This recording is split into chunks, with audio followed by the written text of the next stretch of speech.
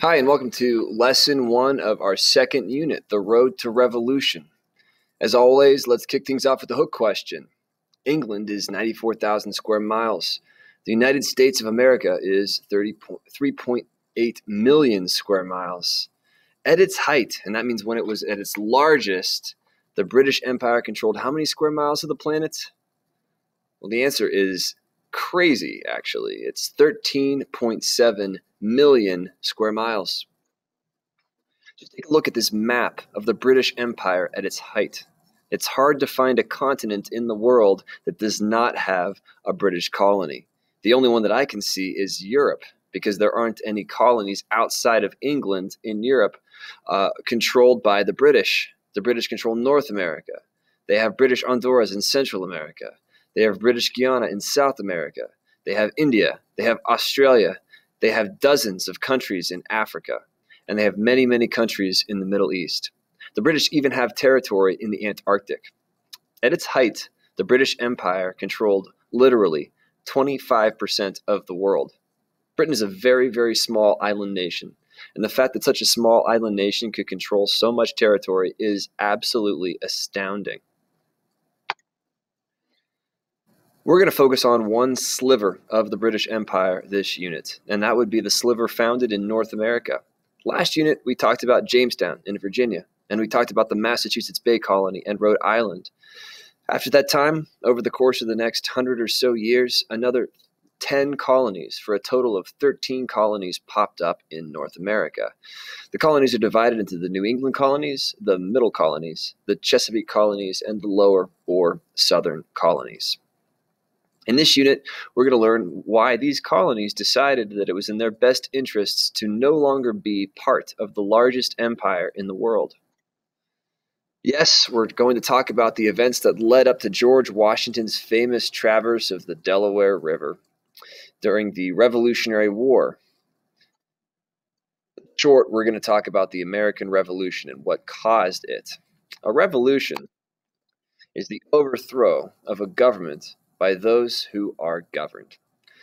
The British settlers, the colonists in America, over time became more and more resentful of the authority of the British Empire. Authority is a weird word. Authority basically means power or right to give orders and make decisions. Over the course of the next week, we're going to learn how the question of who has the power or right to give orders and decisions in America gave rise to a revolutionary war that pretty much gave birth to the United States of America, a completely new country, creating one of the freest governments on earth at the time. Who was the authority in Great Britain? A lot of people think that it was the king, King George III. But in actuality, most of the big decisions made by the British government were made by Parliament. This is a picture of the Parliament building in London. It's certainly beautiful. It's in the Gothic style. Parliament is the representative lawmaking body of the British Empire. This is another example of representative government.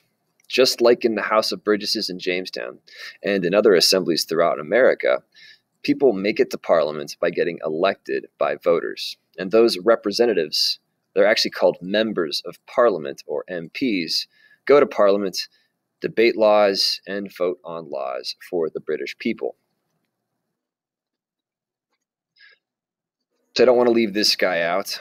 The leader of the British Empire at this time was King George III, a really young king who came to power in 1760, about 16 years before the Americans decided to break with the British once and for all. George III was a young guy and very, very popular among his followers, which is pretty surprising to a lot of people. This leads us to our essential question, the first essential question for Unit 2. Why did many British colonists in America come to ignore the authority of the British Empire? Our story begins with representative government. Britain could not govern directly the colonies, even if it wanted to. Why? Because there was an ocean between the United Kingdom and America. That ocean was over 4,000 miles long, and it took about 6 weeks for a ship to travel from London to New York in the 18th century. In some cases, it took upwards of 2, maybe even 3 months, depending upon weather conditions. With great distances like this, there was no way for London and for the Parliament to directly make laws that the people of America would have to follow necessarily. And so, the colonists, as soon as they set foot in America, had to govern themselves. Representative self-government took off in America. Every single colony has an example of representative self-government. Virginia had the House of Burgesses, as we talked about last unit. Massachusetts had the General Court. There was the Pennsylvania Provincial Assembly, the General Assembly of Georgia, the New York Assembly. In short, all 13 colonies had assemblies of elected representatives who came to these particular locations, debated and made laws, and made decisions on behalf of their colonial constituents. Even if you lived in a small town in America, you would probably become involved in what were called town hall meetings. Ordinary citizens would go to town halls once a week or once a month, discuss the major issues affecting the town as a group, vote on major decisions, and vote on officials to hold those positions. Basically, the people of America had practiced representative democracy for quite some time. In fact, they managed their own affairs for 169 years before they'd finally decided to declare independence from the United States. In a sense, they were already independent from Great Britain before the Revolutionary War. The second half of this story deals not with government, but with ideas. There was a huge cultural movement taking place in Europe at the time called the European Enlightenment. Enlightenment means to turn on a light or to create light. Looking at this picture, we see a lot of people gathered around what looks like an astrolabe. An astrolabe is a scientific tool that serves as a model of the solar system. If you look really closely at this picture, you can even see Saturn with the rings around it. During the European Enlightenment, thinkers, really smart intellectuals in Europe, promoted the idea that science and philosophy could solve human beings' problems and make human societies ever more perfect. One of the most important European Enlightenment thinkers was this guy, John Locke. John Locke said some things that totally transformed the way people in Europe, intellectuals, viewed government and viewed the right of authority. Who should have the right to have power and make decisions over a country? Specifically, he took aim at the idea that aristocrats, and by aristocrats I mean kings and queens and princes and earls and whatnot, were superior to ordinary people.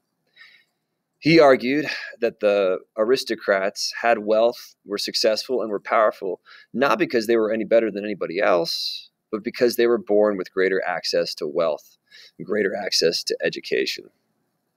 Because of that, he really destroyed the argument that kings are allowed to rule European countries because they're superior to other people and because God put them there. John Locke argued that kings do not have the divine right to do whatever they want. They are not kings because God put them there. They are kings because they are the sons of kings and because they were born with access to wealth.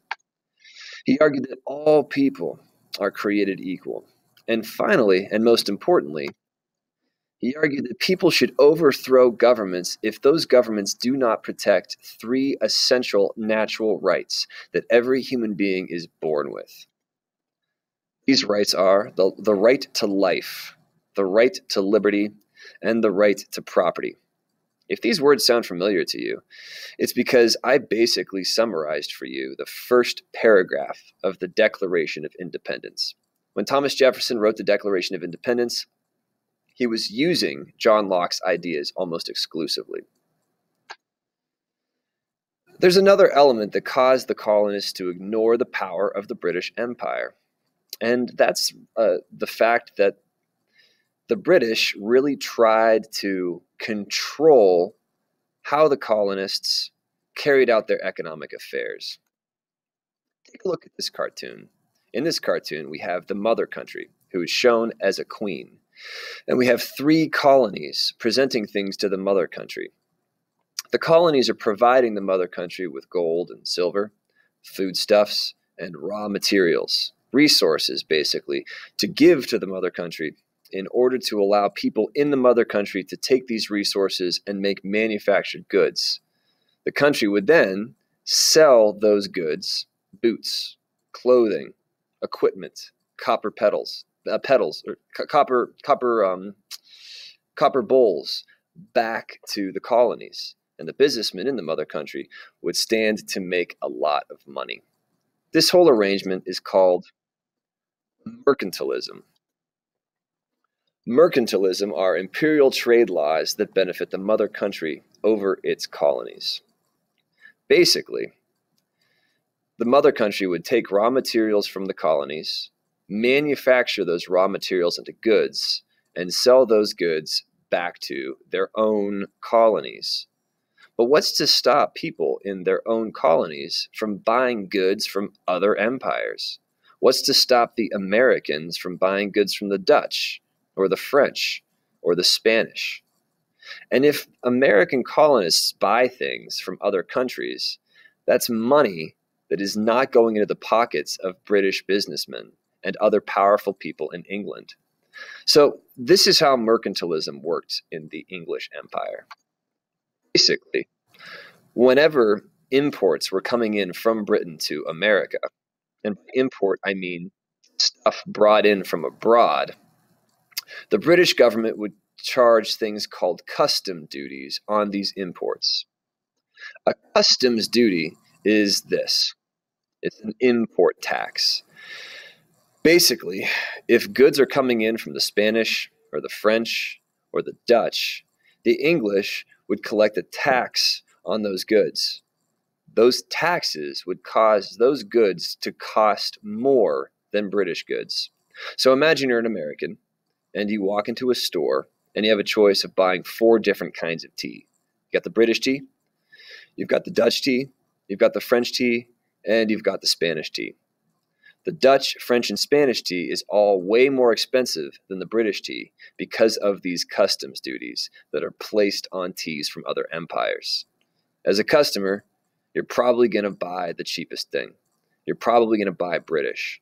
That means the British government is going to make a lot more money. But what happens if merchants don't want to just sell British tea? What happens if merchant customers demand tea from other places? Maybe they want tea from the Dutch because it's higher quality, or there's different flavors, or it's just better or more desirable for any reason. In that case, merchants had a way of getting around all these custom duties and all this nonsense that they didn't want to have to follow. It's through smuggling. American merchants were really great at illegally importing and exporting goods from other countries. So merchants would still, in spite of all of these customs laws, bring stuff from England, bring illegal goods from Holland, from Spain, and from France, and smuggle these goods into the country and make killer profits doing this. And you know what? They were pretty sure that they weren't going to get caught either.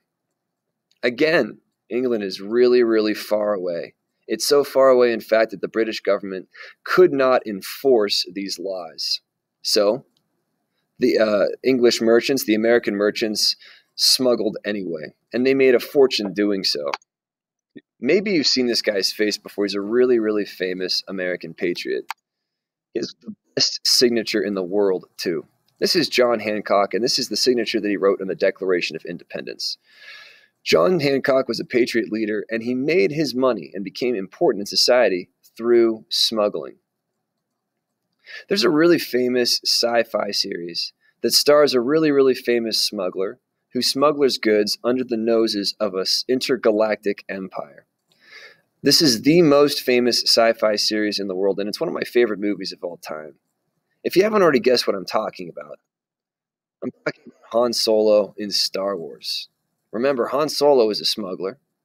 Han Solo is smuggling goods and services illegally under the nose of the intergalactic empire. And I'd also want to point out that everybody in the Empire speaks with a British accent. Star Wars is inspired by the American Revolution. Anyway, I hope you enjoyed the first lesson in our second unit on the road to revolution. Please read the attached readings that summarize mercantilism, the Enlightenment, and self-government in North America. Have a great day. Bye.